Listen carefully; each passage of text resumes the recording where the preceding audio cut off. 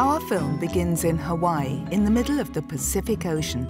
In spite of the island's remote location, it has also fallen victim to the epidemic of the 21st century, plastic.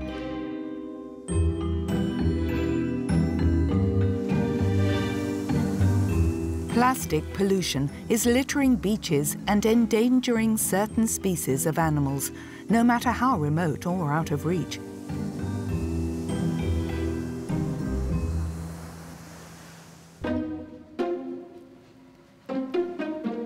In this laboratory in the north of the archipelago, scientists study marine animals, not plastic, at least in theory. I have no idea what that is, but it's certainly plastic. Jessica Perelman is a biologist. Accustomed to finding plastic in fish stomachs, she has started a very unique collection. Occasionally we'll find plastic bags, and this was all coiled up in the stomach when I found it. And I had no idea what it was until I unfolded it and just... How did you react when you find this in the stomach? I was shocked. I started, documenting it and measuring it, taking photos, showing whoever else was around in the lab, and we were just, shocked to think that these fish are really ingesting this. I mean, to her disbelief, the scientist has found plastic in an unlikely specimen known as the lancet fish.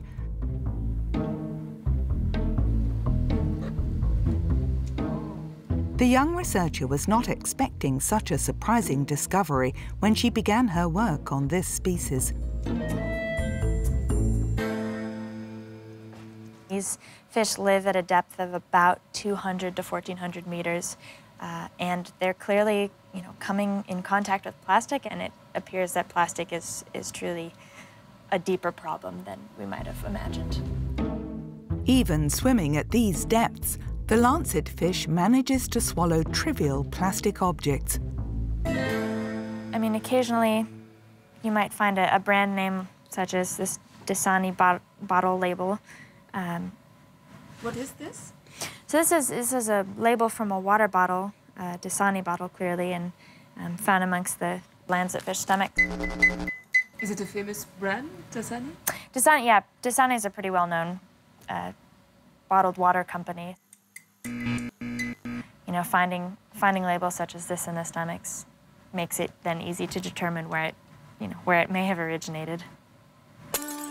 There's always more to things than just what you see. And Dasani is much more than just water in a bottle. In fact, Dasani is one of the world's best-selling bottled water brands.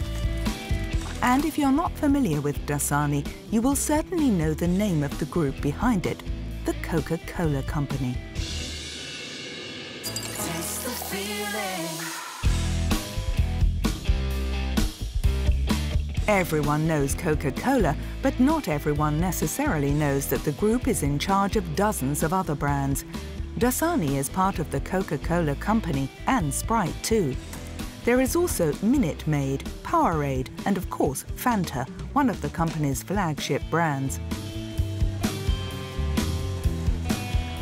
Every year, the group sells more than 120 billion bottles across the globe.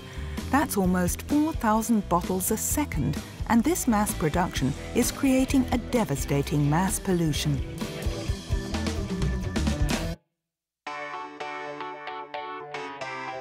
In January 2018, the multinational made a bold announcement. By 2030, the brand is promising a world without waste. And it's James Quincey, Coca-Cola's CEO, who is leading the movement. What we need to create is the circular economy. We need to create value for that. It's absolutely doable. A world without waste, thanks to unlimited plastic recycling. But how reliable are the promises of this multinational? Can recycling really make this problem go away?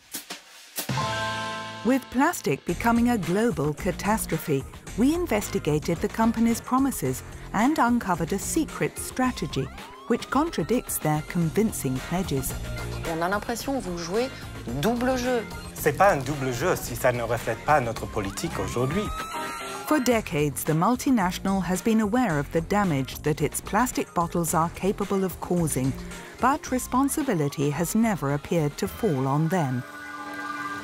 What is the reason behind this? Because ultimately it means higher costs for them.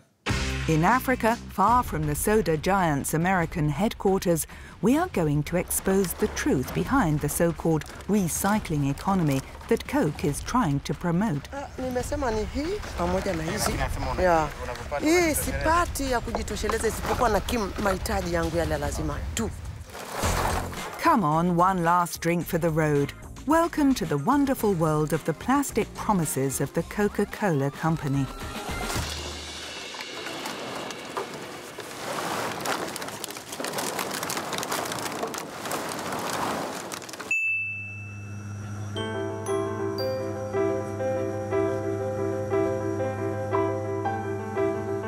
Coca-Cola and plastic have a long-standing relationship, and one that is full of surprises.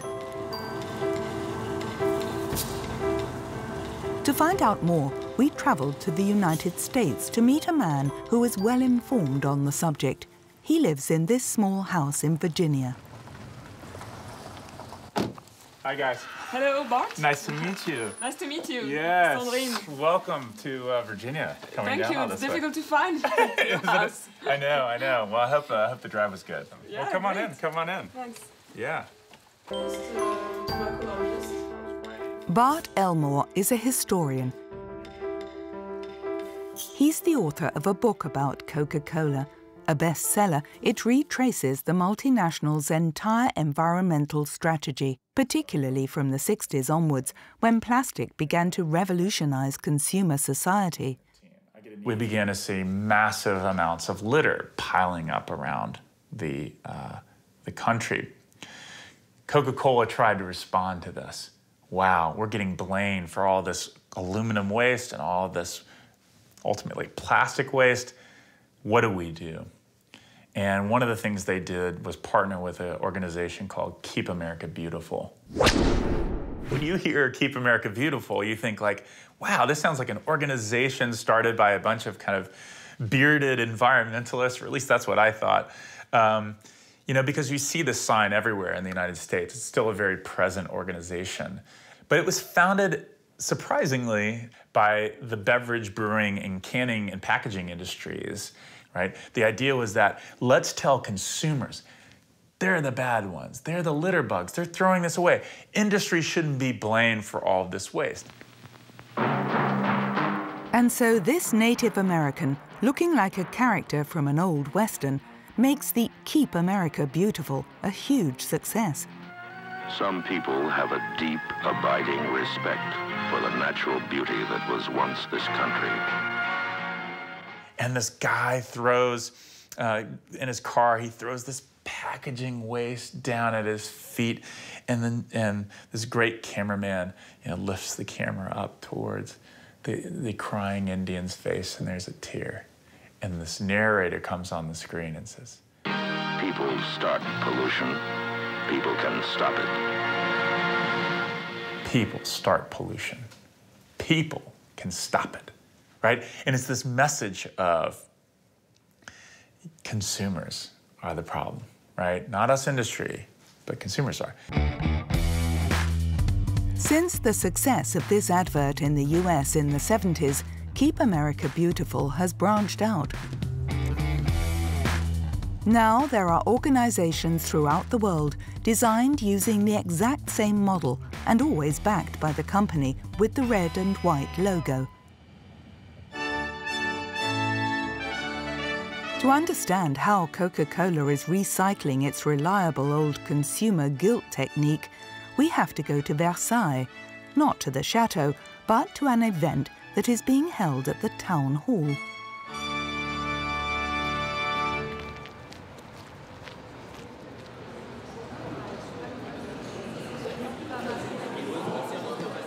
It is an important conference with several elected officials from all over Europe. They're here to speak about the cleanliness of their towns, and it's serious stuff. They're even discussing the color of their trash cans. L'Allemagne avait peint ses corbeilles en orange fluo. Le simple fait d'avoir rendu les corbeilles visibles avait permis une meilleure utilisation. To conclude the meeting, the guest of honour makes a speech. This time, it's the director of Keep Scotland Beautiful, an association partly financed by Coca-Cola, like Keep America Beautiful. And it seems Derek Robertson is a fan of soda. Listen closely. Some of his slip-ups are extremely telling. I have the great privilege of working for an organisation in Scotland and also being part of a European one that gives a shit, I was going to say, but doesn't care. We do care, and we want to try and change the behaviour of individuals. We want people to start thinking about civic pride, the personal responsibilities that they should take. Emphasising individual rather than collective responsibility, clearly nothing has changed since the advertisement of the Native American crime. I've seen that you were drinking Coca-Cola this morning. Is single-use bottle plastic a problem today? Plastic and plastic packaging has a very useful function in society, and we need to remember that. The products are very creative, they are very, very useful, and they obviously perform a function that's important. It's how we, again, as individuals, dispose of these packages. So Coca-Cola, for example, want their packaging back. They want to be able to get it back and recycle it and reuse it. What we don't want is in the environment. According to the head of an association which claims to fight against pollution, Coca-Cola is supposedly the example to follow. But does he admit to being financed by the American multinational? We asked the question a few minutes later. Who is financing your charity? Nobody finances a charity. Nobody finances your charity? What do you want to do here? I don't know. I mean, I'm asking you. These are legitimate journalist questions. Right, so my organisation in Scotland is my day job, OK? I'm fundamentally full-time committed to that role. I volunteer my time, OK? By asking the finance question, we have identified a touchy subject, the conflict of interests. You spoke of conflict of interest. Do you think there is a conflict of interest? No, I didn't. I said I think you were trying to create an issue about a conflict of interest there. That's what I think you were trying to do there. Do you think there is one? No. Who your sponsors are? I don't have sponsors. Again, it's a different model, and I'm not about to start explaining how charities... Is it that a secret or...? No, you can look at our accounts if you want to see what it says. Who are they? We don't have sponsors, and I work in partnership with the Scottish Government, with Scottish municipalities, and they hire our expertise. And some companies? And some companies, yeah. Like? How long do you want? Loads of them. Coca-Cola, H&M, McDonald's, Wrigley's, Starbucks. Lots of big brand names. We had to insist. Since the 60s, Coca-Cola has been paving the way for other multinationals. But what if the soda giant really had decided to change? A few months ago, upon launching its programme for a world without waste, the company announced a set of very ambitious measures to resolve the plastic pollution problem. For Coca-Cola, the solution is recycling. The concept is simple: collect used bottles to make new ones out of them.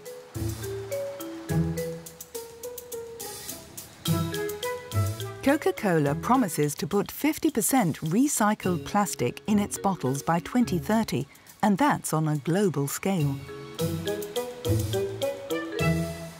It's absolutely doable. There's a model there for the Chinas and other parts of the world on how to create value out of plastic and get it reused. Of course, that would be great news. But with all that we have learned about the company's strategies, we wanted to check how often they actually keep their promises. The American company has been promising to make bottles out of recycled plastic for years. Take the year 2008, for example. In its report on sustainable development, Coca-Cola announced that it wanted to put 25% recycled plastic in all of its bottles by 2015.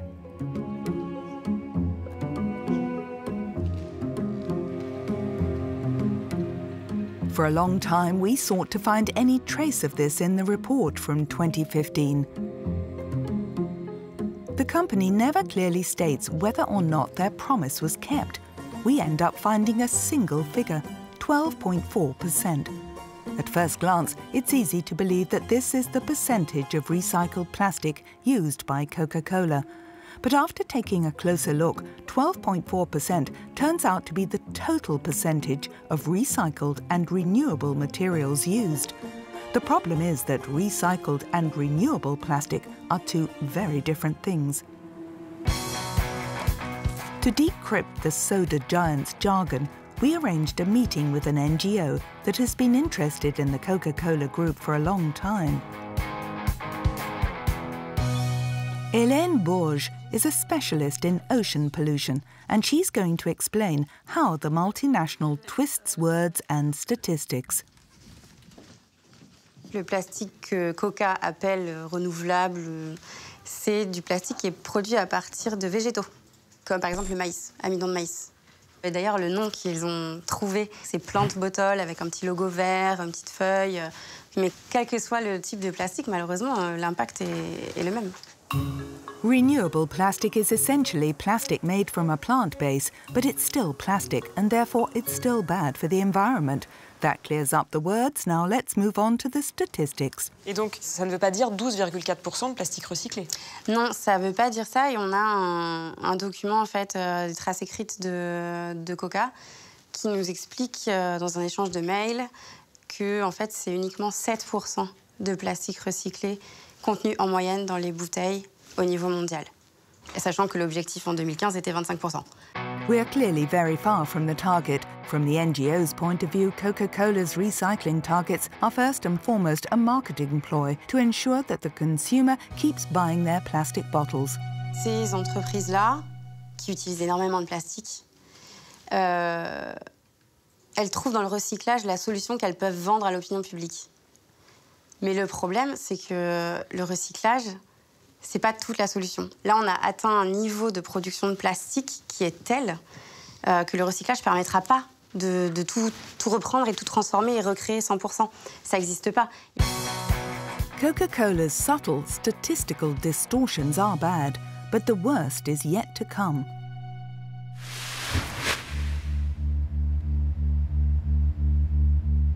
We uncovered something far worse in this envelope, which contains dozens of letters and internal records from Coca-Cola.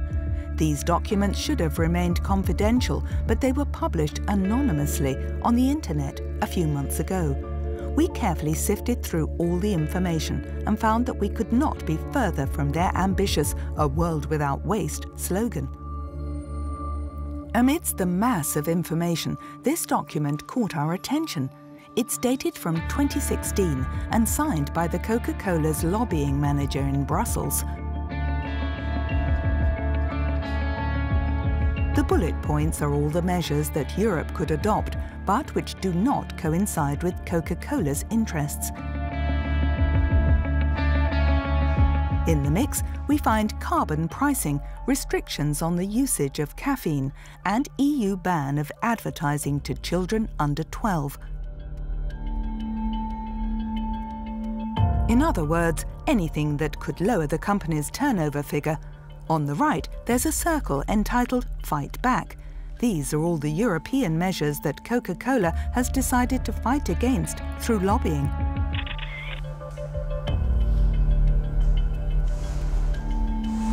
And amongst the measures that Coca-Cola downright refuses, we find increased collection and recycling targets.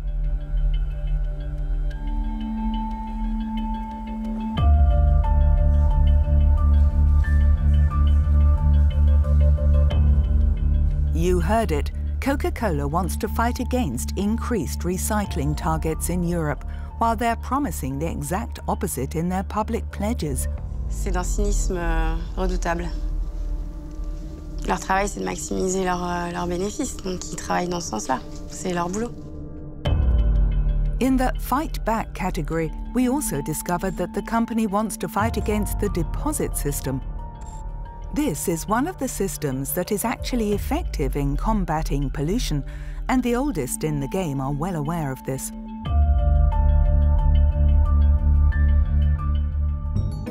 The deposit system works like this. When you buy your drink, you pay, let's say, €1 for it, and you also pay an extra charge, the deposit, let's say 20 cents per bottle. In total, it'd cost you €1.20, but if you bring back the bottle, you'd get your 20 cents back, and so, all of a sudden, no one wants to throw their bottles away anymore.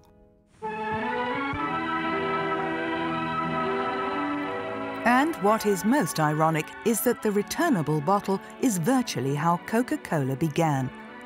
In the 50s, a bottle of Coke was not always served by a pin-up girl. Instead, it was served in a glass bottle with a deposit. So, once empty, the bottles would go back to the factory where they would be washed and reused. This creates significantly less waste for the environment. The system worked very well, but Coke decided to put an end to it and use plastic instead, completely disregarding one particular scientist's recommendations. Would you like to know how Coke decided to get rid of the returnable bottle? The company has forever attempted to keep this story from getting out, but we tracked down the only man able to tell it.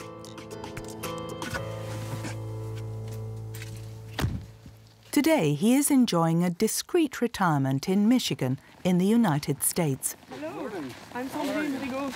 Good to meet you. Nice to meet you. Thank you very much for welcoming us. Please enter. Thank you. Thank you very much. This gentleman is called Arsène Darnay. He worked for the American Environmental Agency for many years. He's also the first engineer in the world to investigate the ecological impact of Coca-Cola bottles. Well, that's a fair imitation, but they were smaller. Yeah. A typical Coke bottle was about this big, green, translucent, and always glass. Always glass. Arsène Darnay is referring to the beginning of the 70s. That was when the Coca-Cola Company began to show an interest in plastic and to reach out to him. What they wanted to know is if you take into account all other environmental impacts on nature, what is the best system? The engineer works for over a year, comparing the environmental impact of glass bottles to that of aluminium cans and plastic bottles. He cross-analyzes the data, makes graphs, does complex calculations, and he finally comes to this conclusion. A glance at the table shows that the returnable glass bottle, provided it makes 15 trips before it is discarded, is the ecological container par excellence. Thanks to this report, the Coca-Cola Company knows fully well at the start of the 70s that returnable glass pollutes significantly less than plastic. But the company would never publicly share this information. We put this together for them, and they didn't publish it. You know why? They were not interested in having the public see the total picture. Why? Because they wanted to keep it quiet as to which way they were going to go. This is the new lightweight plastic 2-litre bottle. I watched them slowly introducing the plastic bottles. Easy goer, for your Coca-Cola bottler. In fact, one time I even remember clearly one time going home and saying to Bridget, my wife, I said, they're going to the plastic bottle. I told you they would, and they are now going. It's just the first step. So light that 10 Easy-Go plastic bottles weigh less than one glass bottle. Easy-Go weighs 25% less than plastic. With this advert for its new plastic bottle, released in 1975, Coca-Cola buries Arsène Darnay's report once and for all. It's light, it's tough, it's easy-goer. The American company never looks back. Coca-Cola imposes its plastic bottle everywhere, and theirs isn't the only one flooding the market. It's a tidal wave. From the 80s onwards, plastic devastates beaches. and the first ecologists begin to protest against pollution. Certain American states consider a forced return of the deposit. Little do they know the company's immense power. Coca-Cola has been a significant force behind fighting legislation that would put deposits on containers or put some kind of price on packaging waste. There are newsletters that talk about all the successes that Coca-Cola is having around the country. And it's almost like this great, celebration letter every week. We defeated this deposit system in this state, and we defeated it here. Why do you think they were fighting so hard against deposit system? What is the reason behind this? Because ultimately it means higher costs for them. In the end, this was forcing them to internalize their pollution costs. This was a market mechanism that's very smart to try and get industry to recognize that you have to deal with this waste. Let's recap. In front of the cameras, Coca-Cola's CEO promises us a world without waste. That's our objective. But behind the scenes, the American company is doing everything in its power to eschew any alternatives to plastic, like the returnable bottle. Allez, arrivez, fichier. After months of negotiations with the American multinational, we have a meeting at the headquarters of Coca-Cola France for an interview. Bonjour. Merci de nous recevoir. Bienvenue. On est ravis d'être ici. A polite and warm welcome. On n'a pas bougé le mobilier, mais tout est amovible. Est-ce que vous voulez boire quelque chose? But it seems we have not yet won their trust. On va filmer nos échanges. Bonjour. Bonjour. Comme on vous l'avait dit par email. D'accord. Donc c'est Archie qui s'en chargera. D'accord. The vice president of the company, Michael Goltzman, has traveled from the United States to answer our questions. Bonjour. He has worked for Coca-Cola for 21 years. He's in charge of global policy and environmental sustainability, and he's a French speaker. Vous allez bien?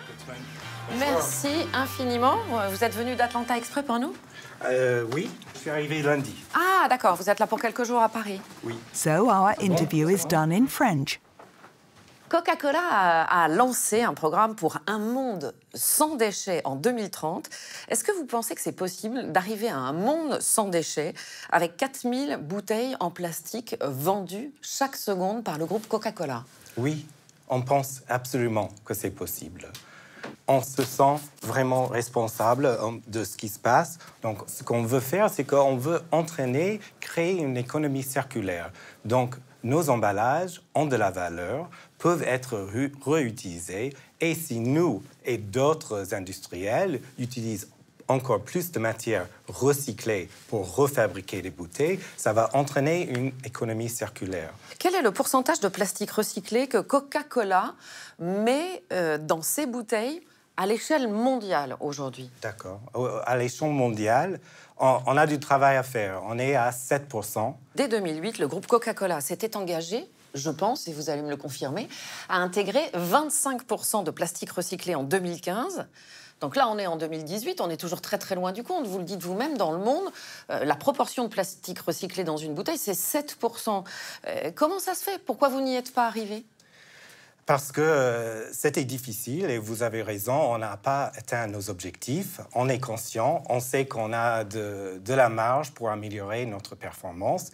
Mais avec cette nouvelle stratégie, on compte y arriver. Mais on est d'accord, vous êtes quand même loin du point d'arrivée. Je suis d'accord qu'on est loin, mais on a lancé cette stratégie en janvier, donc on est en juillet aujourd'hui. Donc Coca-Cola s'engage dans une vraie politique, en tout cas c'est ce que vous dites, depuis janvier 2018, c'est-à-dire depuis un peu plus de 6 mois.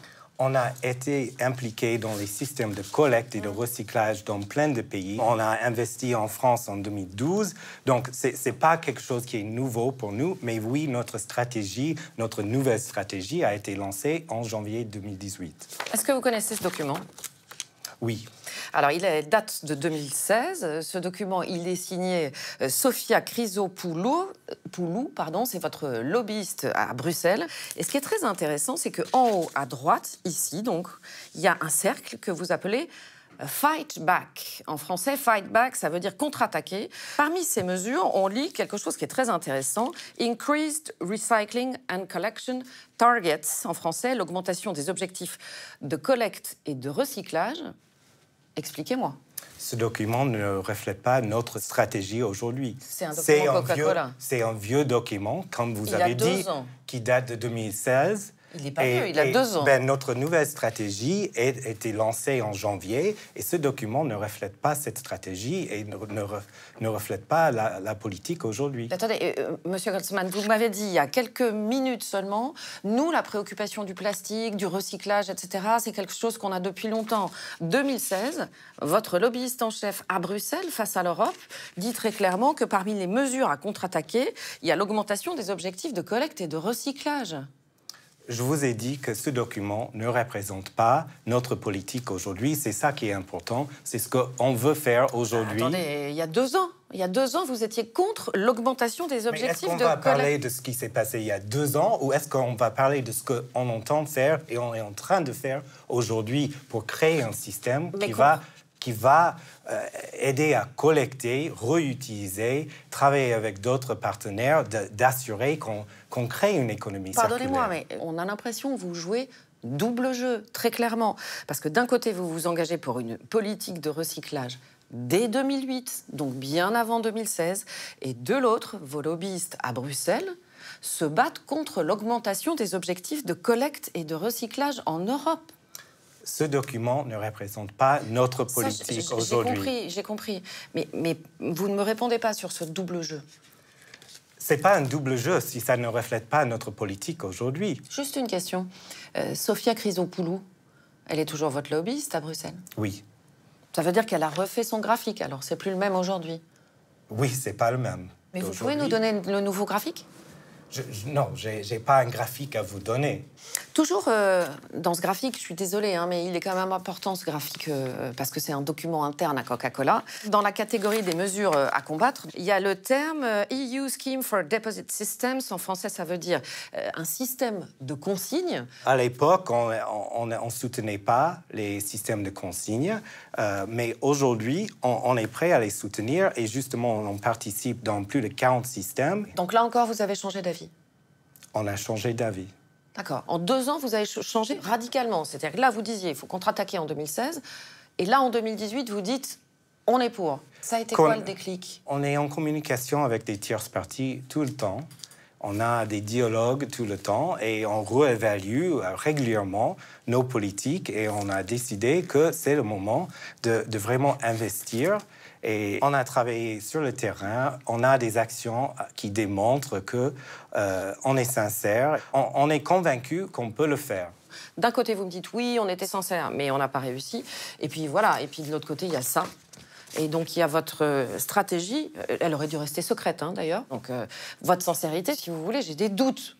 On dirait qu'elle est à géométrie variable. Vous avez le droit d'avoir des doutes, mais je vous demande et je demande à votre public de regarder nos actions dès maintenant, de ce qu'on va faire, et ils peuvent juger si on est sincère ou pas.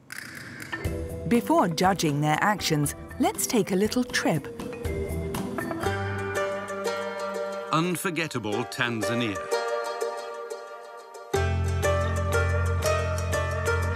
We travelled to Tanzania, a country in East Africa, known for its incredible landscapes, unspoiled beaches, and the best safaris in Africa.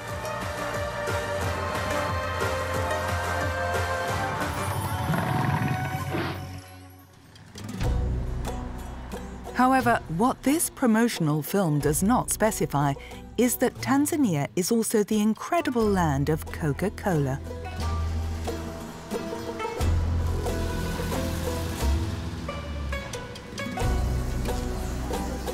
Here, everyone waits for red and white buses, walks alongside red and white walls, and in the playgrounds, children play around red and white. The logo is everywhere, so after a while, you almost stop noticing it. The good news is that in this country, you can still find Coke bottles made out of reusable glass, but this will all soon be over.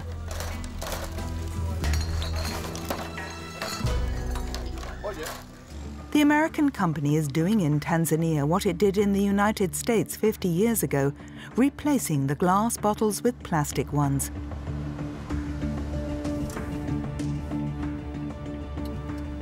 That's what is going on behind these walls, inside one of the 4 Coca-Cola factories in Tanzania.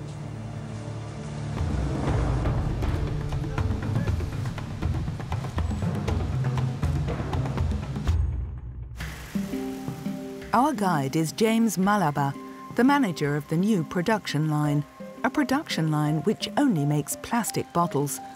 Today they're producing bottles of Fanta, one of the numerous brands inside the Coca-Cola group.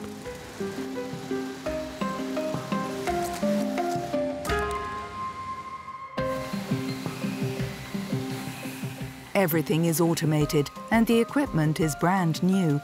The bottles are filled behind this window.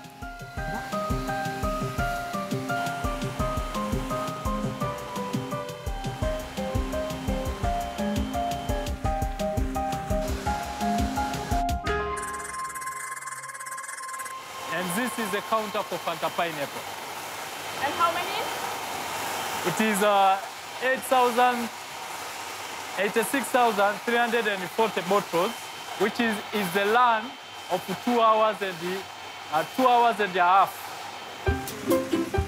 86,340 bottles in 2.5 hours. That's a lot of plastic. We did the calculations. That's 10 bottles a second. And that's only on one production line in one of the factories in the country. 5 years ago, this factory only fabricated glass bottles. But on the day of our visit, the production line for glass bottles is almost at a complete standstill. People, they want to take as a takeaway. Apart from plastic, RGB, where you have to do like a butter trade. Apart from that one, even you look in terms of aesthetics, in terms of aesthetics, it looks good. The aesthetic, perhaps, but the choice of plastic is essentially a money issue. For glass bottles, they have to take care of the return of the glass. But for me, I don't care about the return. I'm only care is it consumed. What our guide is trying to say is that plastic doesn't seem to be a problem for the environment in Tanzania. So it's come like a business. You see, everyone now take it as a business perspective, so he collects all those plastic. That's why 80% has been recycled. Now that our factory visit is finished, we can finally show you the wonders of the unforgettable Tanzania. Unforgettable Tanzania.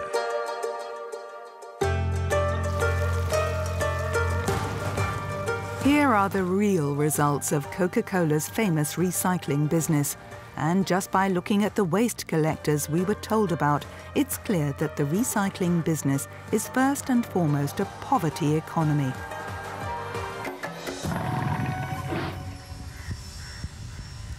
Mata is 50 years old and has 3 children that she is raising by herself.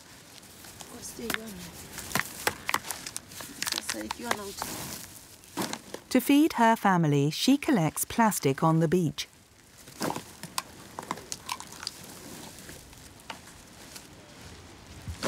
What is the best? Aha. Hawa sasa tatizo ni kwamba hawa ukisha wanachotaka ni chupa iwe nyeupe kama hivi. Okay. Yeah.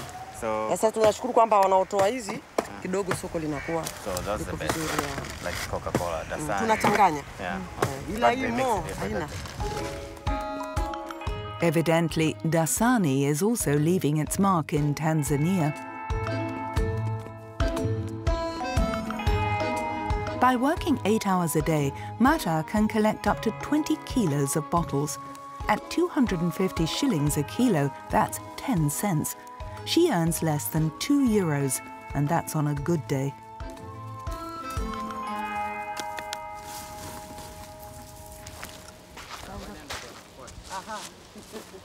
Nimesema ni hii pamoja na hizi. Lakini nasema unavyopata unajitosheleza. Sipati ya kujitosheleza isipokuwa na mahitaji yangu yale lazima tu. Lakini sio kazi ya permanent kwamba inanitosheleza. Bado iko chini. Ndio hiyo 200? 280. Na ni viwanda vyote, sio kiwanda kimoja. Why the price is down? Inashuka kwa sababu chupa zinakuwa nyingi kiwanda. Too much plastic and too many people like Mata who collect empty bottles just to scrape by.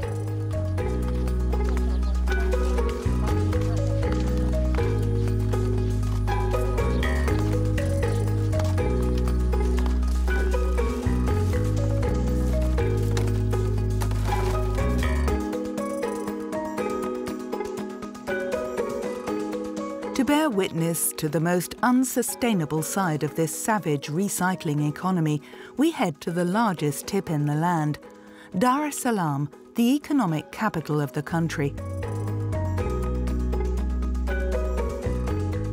Every time a truck arrives to unload waste, it's the same frenzy.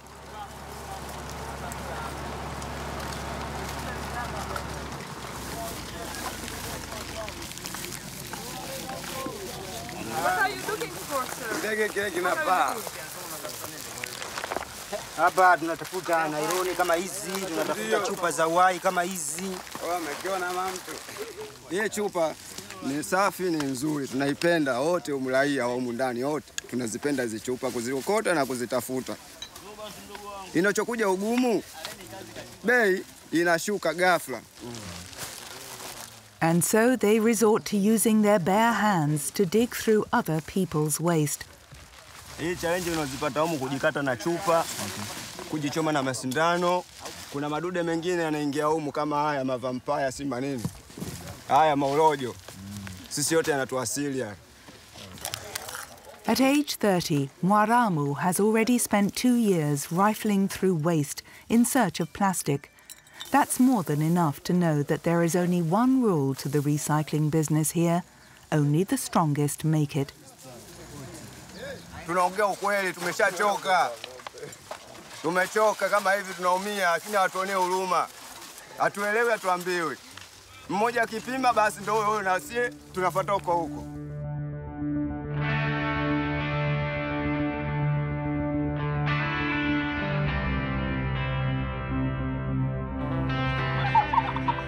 It's time to clean the windscreen and head elsewhere.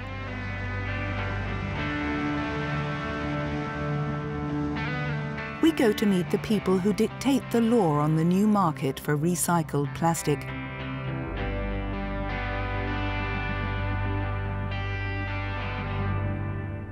We find them in the suburbs of Dar es Salaam. These are the companies who buy plastic bottles. This one is the largest in the country.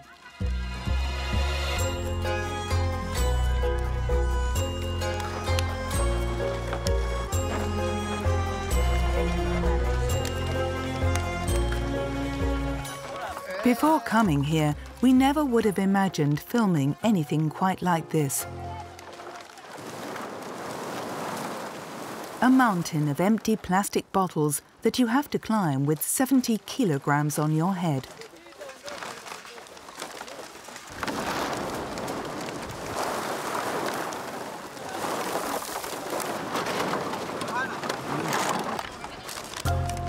At first, we are almost fascinated by this blue mountain and the incessant coming and going of climbers, all smaller than their loads.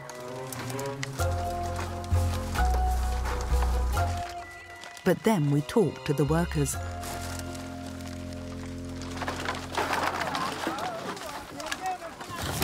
Yani hapa shida yake kubwa sana.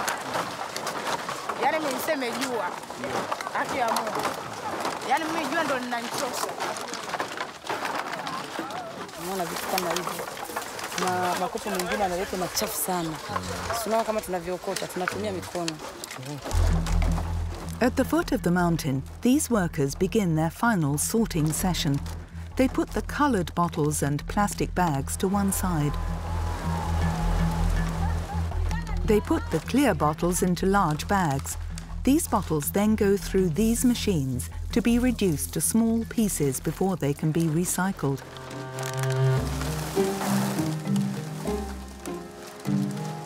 Until very recently, the company exported this plastic to China, the largest buyer of recycled plastic in the world. This is what the site manager is about to explain to us. Yesterday when I was working and asking the collectors to tell me about, they told me the price went down a few months ago. Yeah, they went down. Why? Because China denied to buy this one.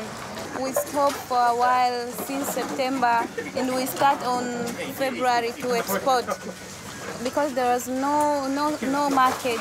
So what did you do when you couldn't export to China? Oh, we keep on buying. We buy and we buy and we buy. You see that mountain?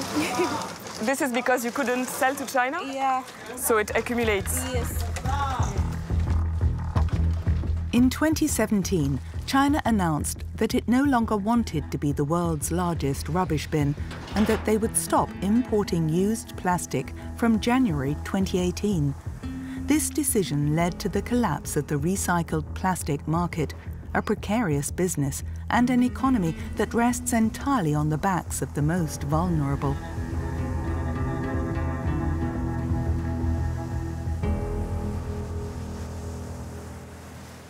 Back at the Coca-Cola headquarters, we speak to Michael Goltzman, the vice president of the company again.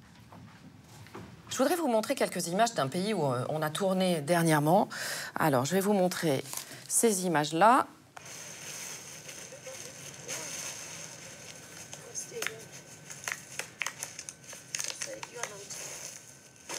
C'est la Tanzanie. Vous êtes déjà allé en Tanzanie? Oui.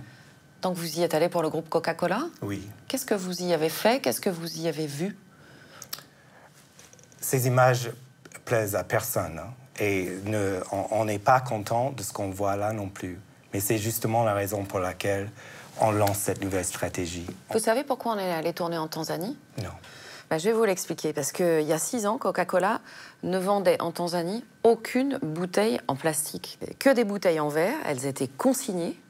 Et aujourd'hui, les usines d'embouteillage de Coca-Cola en Tanzanie misent, mais alors très clairement, sur le plastique. Pourquoi avoir fait ce choix?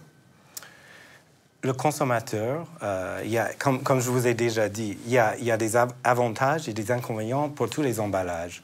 Le consommateur cherche aussi la portabilité du boisson. Donc si vous êtes passé du verre au plastique en Tanzanie, c'est de la faute du consommateur? Non, c'était notre choix pour répondre aux demandes des consommateurs, mais ça veut dire qu'on a aussi la responsabilité de mettre en place des systèmes, ce qu'on compte faire maintenant aujourd'hui pour assurer la collecte de ces bouteilles. Mais vous êtes passé du verre au plastique il y a 6 ans, pourquoi vous ne l'avez pas mis en place à ce moment-là, ce système de collecte du plastique? Ce qui compte, c'est qu'aujourd'hui, on est en train de le faire. Bah non, ce qui compte aussi, c'est que pendant 6 ans, vous ne l'avez pas fait. Vous êtes passé du verre au plastique sans prendre en compte tout le système de collecte et de recyclage qu'il fallait mettre en place.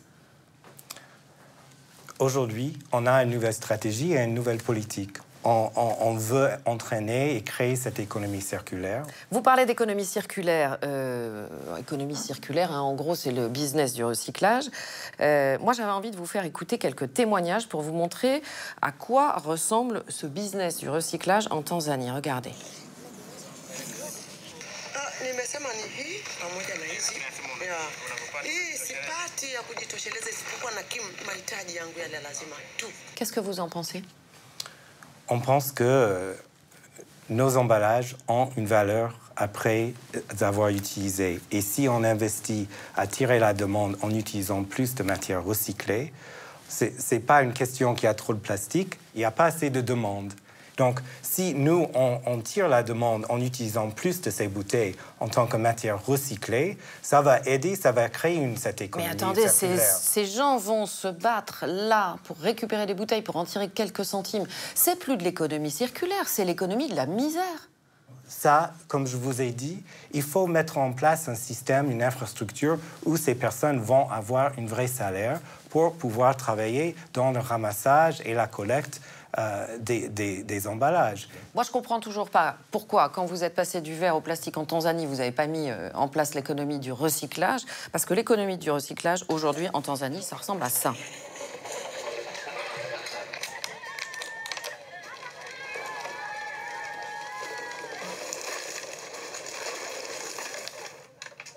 Un commentaire?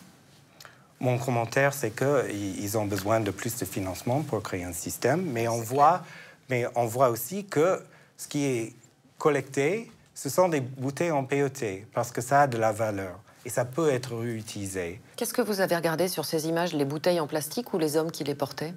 J'ai regardé entièrement ce que vous m'avez montré. Ce qui est frappant, c'est surtout qu'ils ont des montagnes de plastique sur le dos et qu'on voit que cette industrie du recyclage en Tanzanie, elle n'est pas du tout mise en place. Ils ont des montagnes de plastique, mais ce que nous, on veut dire, c'est que c'est une ressource. Parce que pour vous, en fait, ces images, c'est de la ressource. Notre bouteille peut avoir une valeur. Toutes les bouteilles en PET peuvent avoir une valeur après leur vie, leur première vie. Quand vous voyez ces images, est-ce que vous vous dites pas, nous, Coca-Cola, on a fait une erreur en Tanzanie? Je n'aime pas voir les images, personne n'aime voir ces images. On sait qu'il y a une préoccupation sur le plastique et on met en place aujourd'hui un système pour y répondre. Est-ce que vous pouvez me dire, en Tanzanie, ce que vous avez mis en place concrètement? C'est-à-dire, qu'est-ce que vous avez investi? Qu'est-ce que vous voulez développer pour qu'effectivement, on ne voit plus ces images? Je peux pas... On n'a pas encore lancé ce projet, mais on a des plans... Donc pour l'instant, vous n'avez rien investi? On n'a pas investi aujourd'hui. On est en train de monter le modèle en Tanzanie en utilisant ce qu'on avait fait en Afrique du Sud. Mais il faut revenir dans un an et on va voir ce qu'on a mis en place sur le terrain. Donc dans un an, il y aura quoi en Tanzanie? On va mettre en place le même genre de système. Donc il y aura une usine, il y aura... Dites-moi ce qu'il y aura. Il y a des systèmes de collecte et après il y a des systèmes de conversion, de reconvertir en matière recyclée qui peut être réutilisée. Coca-Cola vante un monde sans déchets, c'est le discours de votre PDG, M. Quincy. Est-ce qu'un monde sans plastique, d'après vous, c'est possible? Nous, on ne voit pas un monde sans plastique. On voit les avantages du plastique, la portabilité, l'impact carbone, mais on sait qu'il y a des effets néfastes et donc c'est pour ça qu'il faut mettre en place le système pour le gérer correctement. With Coca-Cola, you can still taste the feeling in plastic bottles. Zero waste does not mean zero plastic, and the promise of a circular economy is very far away. To conclude our investigation, a single statistic will suffice. During the length of this film, nearly 13 million bottles of plastic will have been sold by the Coca-Cola Group throughout the world.